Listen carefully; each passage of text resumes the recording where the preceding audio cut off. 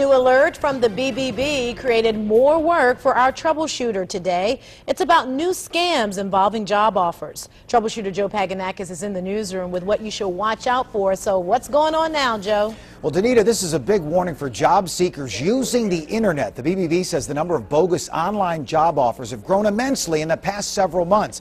Offers like this secret shopper email. Consumers are asked to place a bogus check into their bank account and then withdraw money and send it to the company. When the check bounces, consumers are left without their cash. You know, with the national jobless rate climbing to 9.2%, the BBB says more consumers are falling victim to these offers.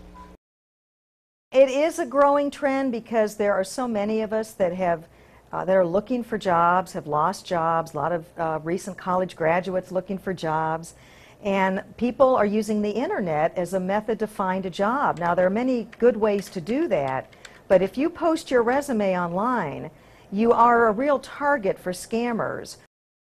And here are some of the warning signs. If the employer asks you for upfront money, that could be a red flag. Or if they ask you to wire money via Western Union or MoneyGram for training or certification. Or if the employer promises you'll get rich quick while working from home. Or if the salary and benefits seem too good to be true. You know, always check the offer with your local BBB before you sign up or send money of any kind. More tips to be posted on Newsnet5.com. I'm Troubleshooter Joe Paganakis.